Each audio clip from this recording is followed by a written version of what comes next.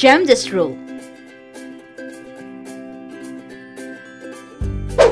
Hello there, students. Welcome back to my classroom. For today's lesson, you will learn how to interpret, explain, and perform the Gemdas rule, which are groupings, exponent, multiplication, division, addition, and subtraction in solving two or more operations. Let us begin.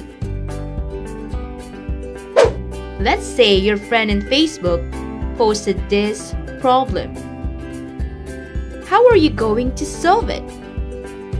Do you have any idea? As we can see, this numerical expression has more than two operations.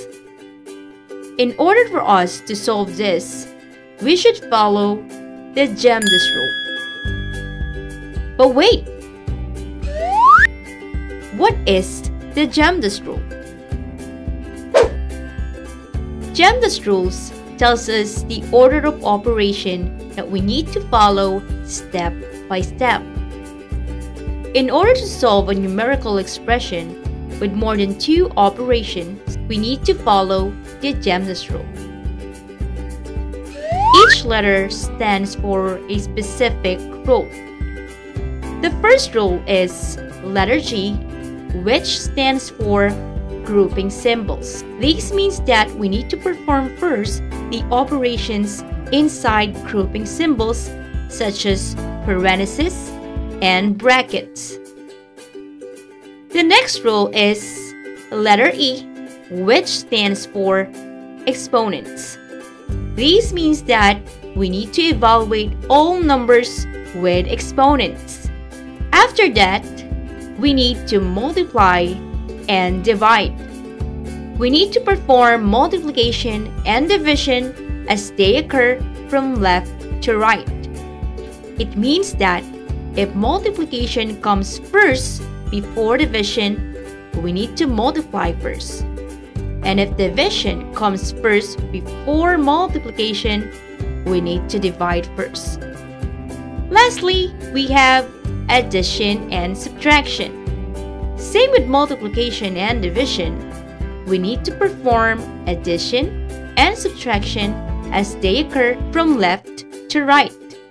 It means that if addition comes first before subtraction, we need to add first.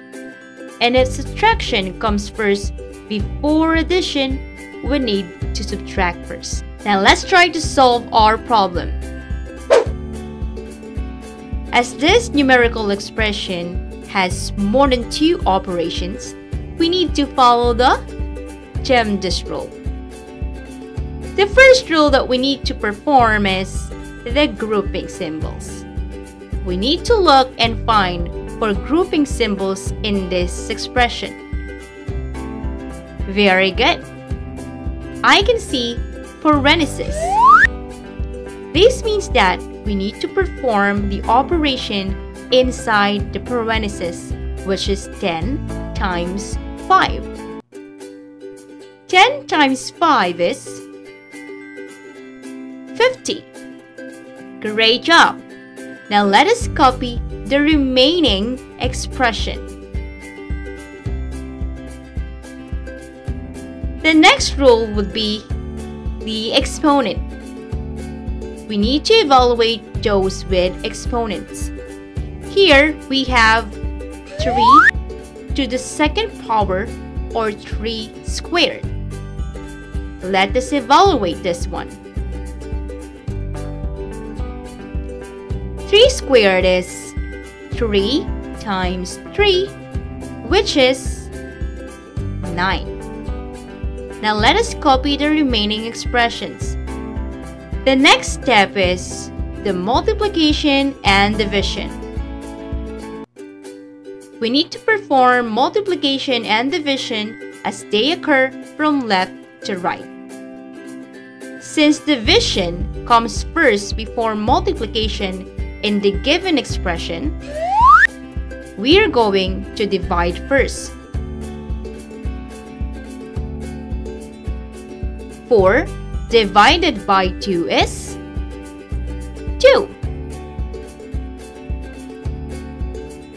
The next is multiplication. Let us multiply 2 and 1. That is 2. Very good.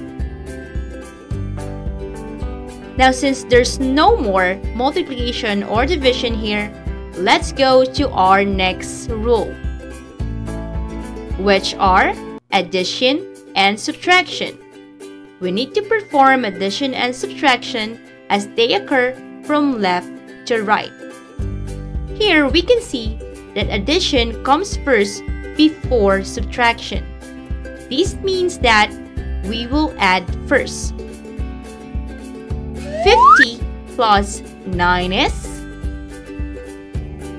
59.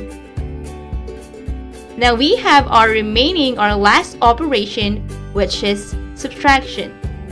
59 minus 2 is? Great job! It's 57. Did you got the same answer?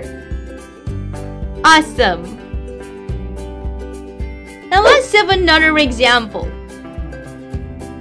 We have here 2 to the third power divided by 4 times 5 plus 9.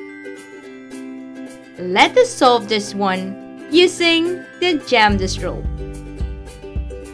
The first is we need to look for grouping symbols. As we can see, we have 5 plus 9 inside parentheses. Let us solve this one.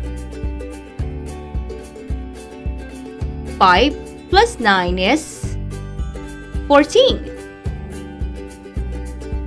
The next would be the exponent. Let's take a look and evaluate numbers with exponent. Here we have 2 cubed or 2 to the third power. Let us evaluate this one. That is 2 times 2 times 2. And that gives us 8. The next is we need to look for multiplication and division. Here we can see that division comes first before multiplication. So we will divide first. 8 divided by 4 is 2. Now we have one more operation left, which is multiplication. 2 times 14 is 28. Wonderful! Since there's no more operation left, this is our final answer. Now let's have one last example. Again, we will use the Gemdas rule. First, let's take a look if there are grouping symbols here. Can you see one? Yes, you were right. There's no grouping symbols that we need to perform. So let's proceed to our next rule, which is the letter E or exponent. Let's look if there are numbers with exponents in this expression. Great job! We have 3 to the fourth power. Let us evaluate this one. That is 3 times 3 times 3 times 3. And the value is 81. Good job! Now let's proceed to our next operation, which is multiplication and division. As we can see, we only have division, which is 81 divided by 9. So let us divide.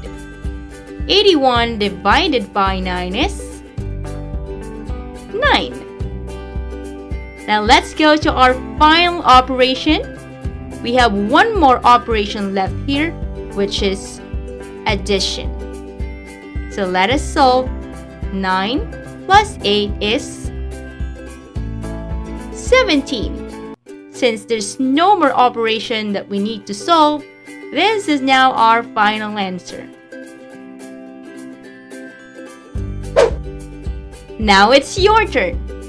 Can you solve this one? Try this. Comment down your answer. Wonderful job, students! Now here are the things that you learned today.